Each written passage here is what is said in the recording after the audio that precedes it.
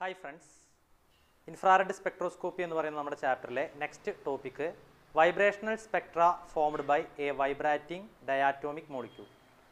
Vibrational spectra, infrared spectra എന്ന് പറയപ്പെടുന്നുണ്ട്.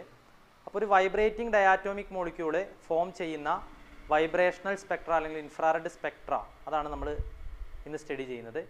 നോക്കുക, ഇവിടെ vibration energy levels harmonic oscillator ആയിട്ട് നമ്മൾ ആദ്യം കൺസിഡർ ചെയ്തു അല്ലേ. അപ്പോൾ വൈബ്രേഷൻ എനർജി എങ്ങനെ കിട്ടിയിരുന്നത് epsilon V equal to V plus 1/2 nu zero bar എന്നേ ഉണ്ടായിരുന്നുള്ളൂ.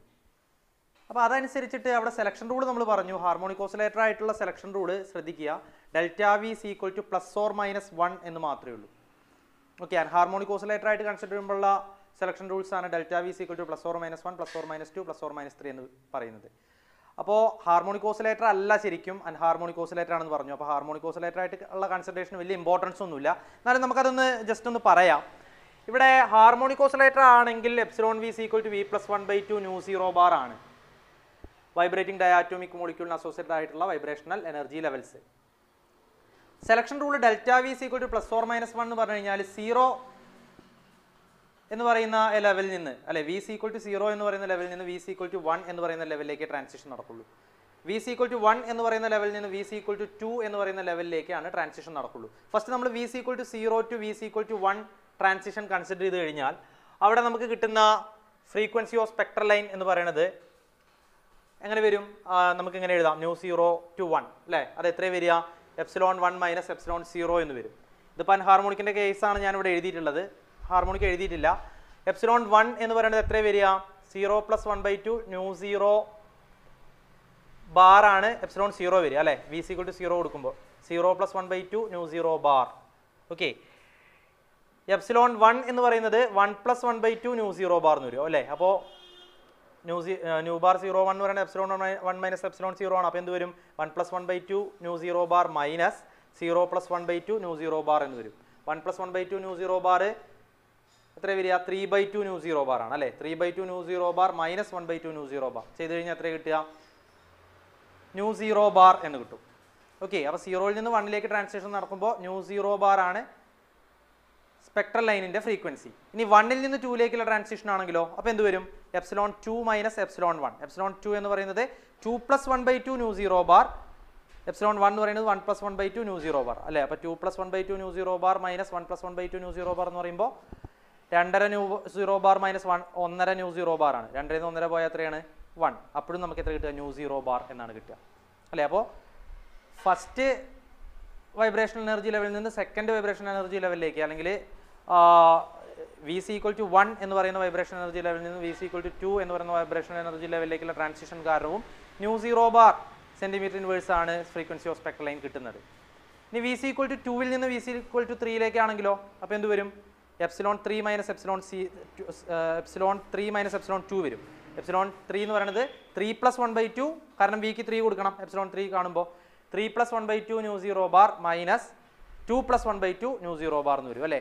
ഇതിന് വലിയ ഇമ്പോർട്ടൻസ് ഒന്നുമില്ല. അപ്പോൾ എന്ത് 3.5 new 0 bar minus 2.5 new 0 bar.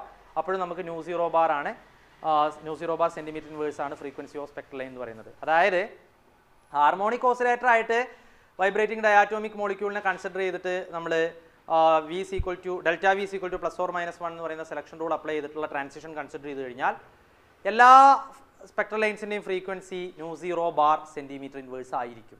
പക്ഷേ എന്തല്ല, ഈ ഡയാറ്റോമിക് വൈബ്രേറ്റിംഗ് മോളിക്യൂൾ ഒരു ഹാർമോണിക് ഓസിലേറ്റർ അല്ല, അൺഹാർമോണിക് ഓസിലേറ്റർ ആണ്. അതിൻ്റെ vibrational energy epsilon V equal to V plus 1/2 new E bar minus V plus 1/2 X new E bar centimetre inverse ആണ്. V equal to 0 1 2 3 etcetera.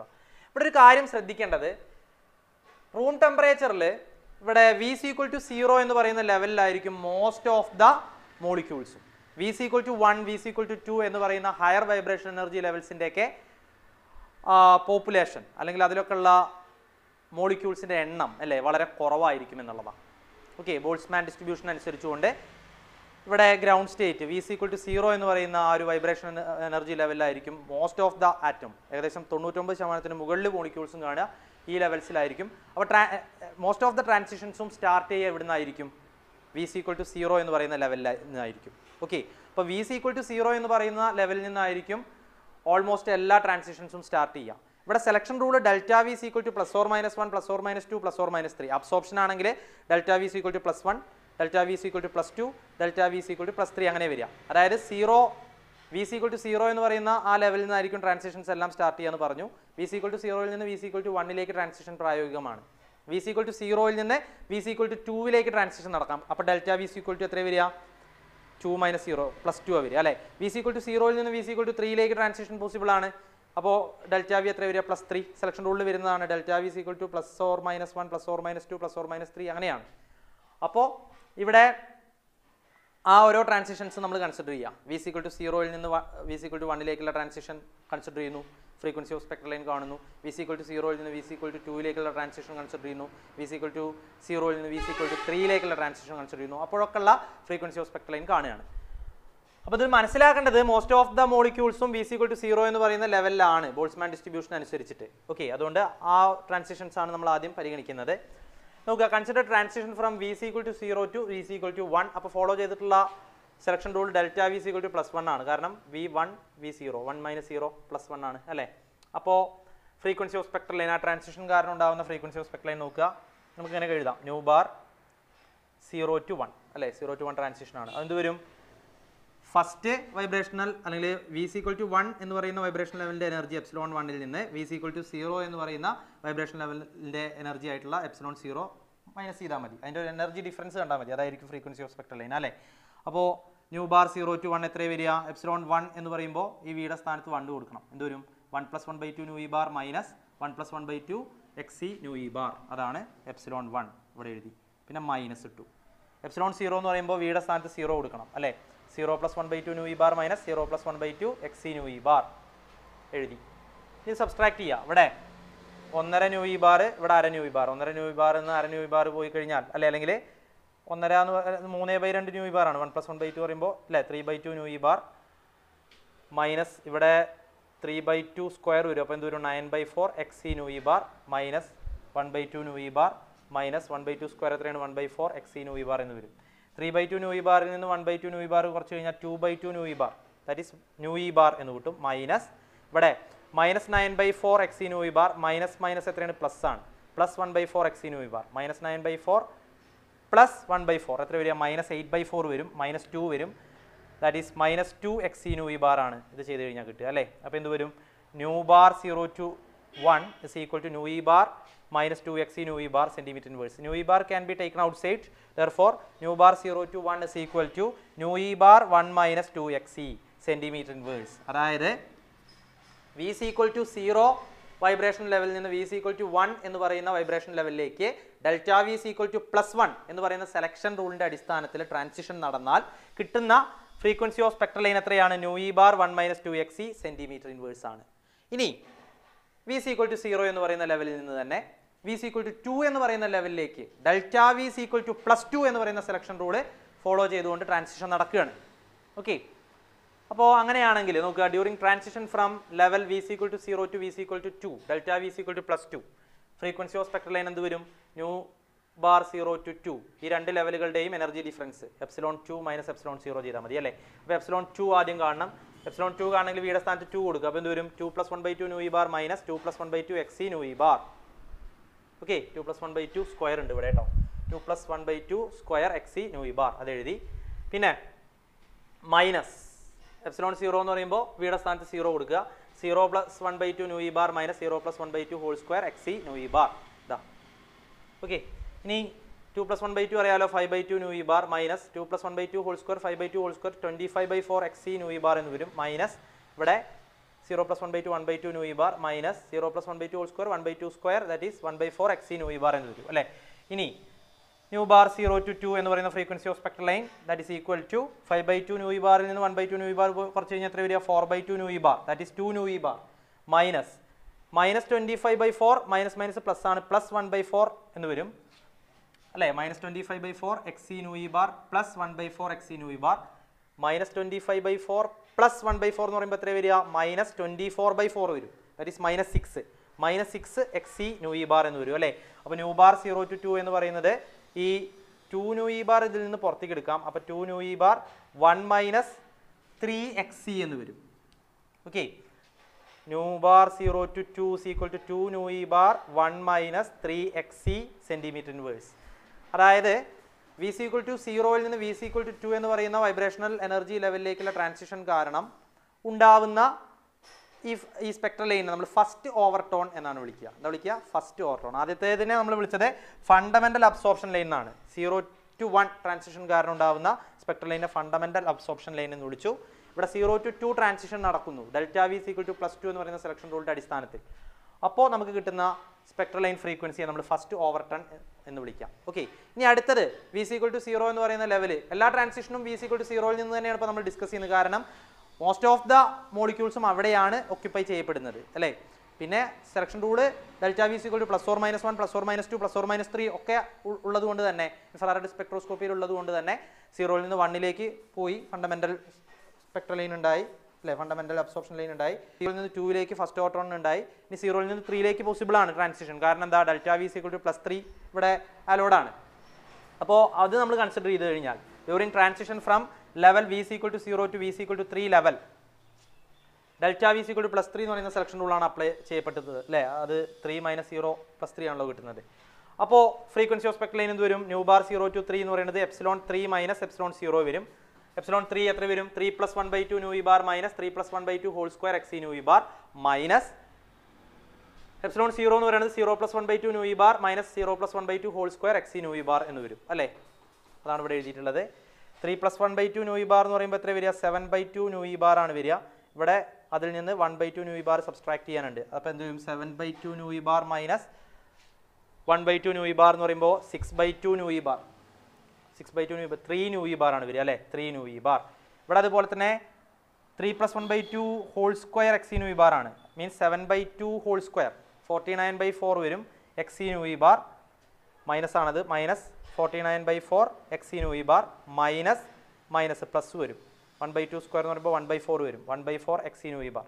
അപ്പോൾ അങ്ങനെ വരും 49 - 49/4 xc nu e bar plus 1/4 xc nu e bar. -49/4 plus 1/4 എന്ന് പറയുമ്പോൾ എത്ര വരിക? -48/4 വരും. -48/4 എന്ന് പറയുമ്പോൾ -12 ആണ് അല്ലേ. പിന്നെ എന്തുണ്ട് അവിടെ? xc nu e bar ഉണ്ട്. അപ്പോൾ മൊത്തം ഇവിടെ ഇങ്ങനെ കിട്ടും.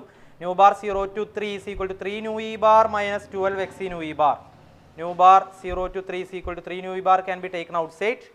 അപ്പോൾ 3 nu e bar 1 - 4 xc centimeter inverse അല്ലേ. അതാണ് വി is equal to 0യിൽ നിന്ന് വി is equal to 3 എന്ന് പറയുന്ന ലെവലിലേക്ക് ട്രാൻസിഷൻ നടന്നാൽ കിട്ടുന്ന സ്പെക്ട്രൽ ലൈനിന്റെ frequency 3 nu e bar 1 - 4 xc centimeter inverse. അതിനെ നമ്മൾ സെക്കൻഡ് ഓവർടോൺ എന്നാണ് വിളിക്കുക. ഇനി വേണമെങ്കിൽ വി is equal to 0യിൽ നിന്ന് V is equal to 4ലേക്കുള്ള transition നമുക്ക് കൺസിഡർ ചെയ്യാം. അപ്പോൾ ഇവിടെ അതിന് മുൻപ് നിങ്ങൾ നോക്കുക, 0യിൽ നിന്ന് 1ലേക്ക് ട്രാൻസിഷൻ നടന്നപ്പോൾ കിട്ടിയ spectral line frequency nu e bar 1 - 2 xc centimeter inverse ആണ്. ഇനി 0യിൽ നിന്ന് 2ലേക്കുള്ള ട്രാൻസിഷൻ നടന്നപ്പോൾ 2 nu e bar 1 - 3 xc ആണ് കിട്ടിയത്. 0യിൽ നിന്ന് 3ലേക്ക് ആയപ്പോൾ 3 nu e bar 1 അല്ലേ 1 - 0 ഇവിടെ നോക്കുക, 0യിൽ നിന്ന് 1ലേക്ക് ട്രാൻസിഷൻ നടന്നപ്പോൾ nu e bar 1 - 2 xc കിട്ടി. 0യിൽ നിന്ന് 2ലേക്ക് ട്രാൻസിഷൻ നടന്നപ്പോൾ 2 nu e bar 1 - 3 xc കിട്ടി. 0യിൽ നിന്ന് 3ലേക്ക് ട്രാൻസിഷൻ നടന്നപ്പോൾ 3 nu e bar 1 - 4 xc കിട്ടി. ഓക്കെ, ഇനി 0യിൽ നിന്ന് 4ലേക്ക് നടന്നു കഴിഞ്ഞാലോ 4 nu e bar 1 - 5 xc കിട്ടും അല്ലേ. 0യിൽ നിന്ന് 5ലേക്ക് നടന്നാലോ 5 nu e bar 1 - 6 xc കിട്ടും അല്ലേ. അപ്പോൾ നമുക്കിവിടെ ഓരോ ഓവർടോണുകളുടെ, ഇപ്പോൾ സെക്കൻഡ് ഓവർടോൺ നമ്മൾ പറഞ്ഞു, ഈ തേർഡ് ഓവർടോൺ നമ്മൾ ചെയ്യുമ്പോൾ നമുക്ക് അത് പറയാം. 4 nu e bar 1 - 5 xc ആയിരിക്കും അതിൻ്റെ സെൻറ്റിമീറ്റർ ഇൻവേഴ്സിലുള്ള ഫ്രീക്വൻസി. ഓക്കെ, അപ്പോൾ ഈ രീതിയിൽ നമുക്ക് സ്പെക്ട്രൽ ലൈൻസ് കിട്ടുന്നു. ഇത് റൂം ടെമ്പറേച്ചറിൽ. ഇനി പക്ഷേ ടെമ്പറേച്ചർ കുറച്ചൊക്കെ ഹൈ ആയി കഴിഞ്ഞാൽ അല്ലേ, ഇവിടെ നമ്മൾ പറഞ്ഞു ഗ്രൗണ്ട് ലെവലിലാണ് മോസ്റ്റ് ഓഫ് ദ മോളിക്യൂൾസും ഒക്യുപ്പൈ ചെയ്യുന്നതെന്ന് പറഞ്ഞു അല്ലേ. പക്ഷേ ടെമ്പറേച്ചർ ഹൈ ആയി കഴിഞ്ഞാൽ ഇവിടെ 1 എന്ന് പറയുന്ന ലെവലിലൊക്കെ ഒരു സഫിഷ്യൻറ്റ് നമ്പർ ഓഫ് മോളിക്യൂൾസ് ചിലപ്പോൾ വരും. അങ്ങനെ വന്നു കഴിഞ്ഞാൽ 1 എന്ന് പറയുന്ന ലെവലിൽ നിന്ന് 2 എന്ന് പറയുന്ന ലെവലിലേക്ക് ട്രാൻസിഷൻ നടക്കാം. മനസ്സിലായോ? കാരണം 1 എന്ന് പറയുന്ന ലെവലിൽ മോളിക്യൂൾസിൻ്റെ എണ്ണം കുറവായതുകൊണ്ടാണ് ഇപ്പോൾ അവിടുന്ന് ട്രാൻസിഷൻ നടക്കാതിരുന്നത്. ഓക്കെ, 0 എന്ന് പറയുന്ന ലെവലിൽ നിന്ന് ട്രാൻസിഷൻ നടന്നത്. കുറച്ചൊക്കെ ടെമ്പറേച്ചർ ഉണ്ടെങ്കിൽ 1 എന്ന് പറയുന്ന ലെവലിൽ നിന്ന് 2ലേക്ക്, 1ൽ നിന്ന് 3ലേക്ക്, 1ൽ നിന്ന് 4ലേക്ക് അങ്ങനെയൊക്കെ ട്രാൻസിഷൻസ് നടക്കാം. അതേപോലെ തന്നെ 2 എന്ന് പറയുന്ന ലെവലിൽ ചിലപ്പോൾ സഫീഷ്യൻ നമ്പർ ഓഫ് മോളിക്യൂൾസ് നല്ല ഹൈ ടെമ്പറേച്ചറിൽ വരാം. അപ്പോൾ 2-ൽ നിന്ന് വേണമെങ്കിൽ 3-ലേക്കും 2-ൽ നിന്ന് 4-ലേക്കും ഒക്കെ selection rule delta V C +1 +2 ഒക്കെ അനുസരിച്ചിട്ട് നടക്കാം അല്ലേ. അപ്പോൾ അങ്ങനെ ഉണ്ടാവുന്ന ഹൈ ടെമ്പറേച്ചറിൽ 1 എന്ന് പറയുന്ന ലെവലിൽ നിന്നും 2 എന്ന് പറയുന്ന ലെവലിൽ നിന്നൊക്കെ സഫീഷ്യൻ നമ്പർ ഓഫ് മോളിക്യൂൾസ് അതിലുള്ളത് കൊണ്ട് ട്രാൻസിഷൻ നടന്നിട്ട് ലഭിക്കുന്ന സ്പെക്ട്രൽ ലൈൻസിനെ നമ്മൾ ഹോട്ട് ബാൻഡ്സ് എന്നാണ് വിളിക്കുക. അത് മൊത്തത്തിലൊരു ബാൻഡ്സ് ആയിട്ടാണ് നമുക്ക് കിട്ടുക. അതിന് നമ്മൾ ഹോട്ട് ബാൻഡ്സ് എന്ന് വിളിക്കും. അപ്പോൾ ആ ഹോട്ട് ബാൻഡ്സിൻ്റെ 1-2 എണ്ണത്തിൻ്റെ ഫ്രീക്വൻസി മാത്രം നമ്മളൊന്ന് കണ്ടെത്താം. നമ്മൾ പറഞ്ഞു ഹൈ ടെമ്പറേച്ചറിൽ V=0 എന്ന് പറയുന്ന ലെവലിലാണ് കൂടുതൽ മോളിക്യൂൾസ് ഉണ്ടാവുക. എന്നിരുന്നാൽ പോലും ഹൈ ടെമ്പറേച്ചറിൽ V=1 എന്ന് പറയുന്ന ലെവലിലും അത്യാവശ്യമൊക്കെ മോളിക്യൂൾസ് ഉണ്ടാവും. അപ്പോൾ അതിൽ നിന്നും വേണമെങ്കിൽ ട്രാൻസിഷൻ സ്റ്റാർട്ട് ചെയ്യാം. അപ്പോൾ നമ്മൾ പറഞ്ഞതൊക്കെ 0 എന്ന് പറയുന്ന ലെവലിൽ നിന്നുള്ള ട്രാൻസിഷനാണ്. അപ്പോൾ 1 എന്ന് പറയുന്ന ലെവലിൽ നിന്ന് 2 എന്ന് പറയുന്ന ലെവലിലേക്ക് ട്രാൻസിഷൻ നടക്കാനുള്ള സാധ്യത ഉണ്ട്. അപ്പോൾ അങ്ങനെ ട്രാൻസിഷൻ നടക്കുമ്പോൾ നോക്കുക, കിട്ടുന്ന സ്പെക്ട്രൽ ലൈനിൻ്റെ ഫ്രീക്വൻസി ν₁ to 2 =ε2 - ε1 ആണ്. ε2 എത്ര വരിക? വിക്ക് 2 കൊടുത്താൽ മതി അല്ലേ, ആ വൈബ്രേഷൻ എനർജി ലെവൽസിൻ്റെ എനർജിയിൽ. 2 + 1/2 ν₅ - 2 + 1/2 ഹോൾ സ്ക്വയർ എക്സി ν₅ ആയിരിക്കും ε2 മൈനസ് ε1 എത്രയാണ്? 1 + 1/2 ν₅ - 1 + 1/2 സ്ക്വയർ എക്സി ν₅. വിക്ക് 1 കൊടുത്തിരിക്കുന്നു. അപ്പോൾ 2 + 1/2 ν₅ എന്ന് പറയുന്നത് 2.5 ν₅, ഇത് 1.5 ν₅. 2.5 ν₅ എന്ന് 1.5 ν₅ കുറച്ച് കഴിഞ്ഞാൽ നമുക്ക് ν₅ ആണ് കിട്ടുക, 1 ν₅ ആണ് കിട്ടുക. പിന്നെ ബാക്കി ഇവിടെ ഉള്ളത് 2 + 1/2 ഹോൾ സ്ക്വയർ എന്ന് പറയുമ്പോൾ 5/2 ഹോൾ സ്ക്വയർ ആണ്. ദാറ്റ് ഈസ് 25/4 മൈനസ് 25/4 എക്സി ν₅ ഉണ്ട്. മൈനസ് മൈനസ് പ്ലസ് ആണ്. 1 + 1/2 3/2 ഹോൾ സ്ക്വയർ 9/4 എക്സി ν₅ ആണ്. അപ്പോൾ നമുക്ക് കിട്ടുക ν₅ മൈനസ് 25/4 എക്സി ν₅ പ്ലസ് 9/4 എക്സി ν₅ എത്ര വരിക? മൈനസ് 25/4 പ്ലസ് 9/4 മൈനസ് 16/4 ആണ്. മൈനസ് 16/4 എന്ന് പറയുമ്പോൾ -4 ആണ്. അപ്പോൾ എന്ത് വരും? 4 എക്സി ν₅. That is equal to ν₅ 1 to 2 is equal to ν₅ minus 4x ν₅. അതൊന്ന് ν₅ പുറത്തേക്ക് എടുക്കാം അല്ലേ. therefore ν₅ 1 to 2 is equal to ν₅ 1 minus 4x centimetre inverse. ഇനി നോക്കുക, ഒരു വൈബ്രേറ്റിംഗ് ഡയാറ്റോമിക് മോളിക്യൂളിലെ വൈബ്രേഷൻ എനർജി ലെവൽസിൻ്റെ ഇടയിൽ നടക്കുന്ന മോളിക്കുലാർ ട്രാൻസിഷൻസും കറസ്പോണ്ടിങ് സ്പെക്ട്രൽ ലൈൻസിൻ്റെ ഫ്രീക്വൻസിയും അല്ലെങ്കിൽ കറസ്പോണ്ടിങ് സ്പെക്ട്രൽ ലൈൻസും ഞാനിവിടെ കാണിച്ചിരിക്കുന്നു. നമ്മൾ പറഞ്ഞു കൂടുതൽ മോളിക്യൂൾസും V=0 എന്ന് പറയുന്ന ground vibrational energy ലെവലിലായിരിക്കും Boltzmann distribution അനുസരിച്ചിട്ട്. അപ്പോൾ അവിടെ നിന്നാണ് കൂടുതൽ ട്രാൻസിഷൻസ് നടക്കുക അല്ലേ. V=0 നിന്ന് V=1 എന്ന് പറയുന്ന ലെവലിലേക്ക് ഡെൽറ്റ V=+1 എന്ന് പറയുന്ന സെലക്ഷൻ റൂളിൻ്റെ അടിസ്ഥാനത്തിൽ ട്രാൻസിഷൻ നടക്കും. അപ്പോഴാണ് നമുക്ക് ഫണ്ടമെൻ്റൽ സ്പെക്ട്രൽ ലൈൻ കിട്ടുക അല്ലേ. അത് അതിൻ്റെ ഫ്രീക്വൻസി ν₅ 1 - 2x സെൻറ്റിമീറ്റർ ഇൻവേഴ്സ് പിന്നെ നേരെ കാണിച്ചിട്ടുണ്ട്. പിന്നെ V=0 നിന്ന് V=2 എന്ന് പറയുന്ന ലെവലിലേക്ക് ഡെൽറ്റ V=+2 എന്ന് പറയുന്ന സെലക്ഷൻ റൂളിൻ്റെ ബേസിസിൽ ട്രാൻസിഷൻ നടക്കുന്നു. അങ്ങനെ കിട്ടുന്ന സ്പെക്ട്രൽ ലൈനാണ് ഫസ്റ്റ് ഓവർടോൺ. അതിൻ്റെ ഫ്രീക്വൻസി നമ്മൾ കണ്ടതാണ് 2 ν₅ 1 - 3x 2 ν₅ 1 - 3x സെൻറ്റിമീറ്റർ ഇൻവേഴ്സ് അതിവിടെ കാണിച്ചിരിക്കുന്നു. ഇനി V=0 നിന്ന് V=3ലേക്ക് ഡെൽറ്റ V=+3 അനുസരിച്ചിട്ടുള്ള ട്രാൻസിഷൻ, അതിന് കറസ്പോണ്ടിങ് ആയിട്ടുള്ള സ്പെക്ട്രൽ ലൈൻ സെക്കൻഡ് ഓവർടോൺ ആണ്. 3 ν₅ 1 - 4x സെൻറ്റിമീറ്റർ ഇൻവേഴ്സ് ആണ് അതിൻ്റെ ഫ്രീക്വൻസി. V=0 നിന്ന് V=4ലേക്ക് ഡെൽറ്റ V=+4 എന്ന സെലക്ഷൻ റൂളിൻ്റെ അടിസ്ഥാനത്തിൽ നടക്കുന്ന ട്രാൻസിഷൻ, അതിന് കറസ്പോണ്ടിങ് ആയിട്ടുള്ള spectral line frequency 4 ν₅ 1 - 5x centimetre inverse ആണ്. തേർഡ് ഓവർടോൺ എന്നാണ് ആ സ്പെക്ട്രൽ ലൈൻ അറിയപ്പെടുന്നത്. അപ്പോൾ ഇതൊക്കെയാണ് V=0 നിന്ന് നടക്കുന്ന ട്രാൻസിഷൻ കാരണം ഉണ്ടാകുന്ന അബ്സോർപ്ഷൻ സ്പെക്ട്രൽ ലൈൻ. ഇനി നമ്മൾ പറഞ്ഞു ടെമ്പറേച്ചർ കൂടുമ്പോൾ V=1 V=2 തുടങ്ങിയ ലെവൽസിലൊക്കെ സഫീഷ്യൻറ്റ് നമ്പർ ഓഫ് മോളിക്യൂൾസ് വരാം. അവിടെ നിന്നൊക്കെ ട്രാൻസിഷൻ നടക്കാം. അങ്ങനെയുള്ള ട്രാൻസിഷൻ കാരണം ഉണ്ടാകുന്ന സ്പെക്ട്രൽ ലൈനെയാണ് ഹോട്ട് ബാൻഡ്സ് എന്ന് പറയുന്നത്. ആ ഹോട്ട് ബാൻഡ്സിൽ V=1 നിന്ന് V=2ലേക്ക് ട്രാൻസിഷൻ നടക്കുമ്പോഴുള്ള ആളുടെ സ്പെക്ട്രൽ ലൈൻ്റെ ഫ്രീക്വൻസി നമ്മൾ കണ്ടതാണ്. That is ν₅ × 1 - 4x centimetre inverse. അത് ഇവിടെ കാണിച്ചിട്ടുണ്ട്. ഇതാ ഇതിന് കറസ്പോണ്ടിങ് ആയിട്ട്.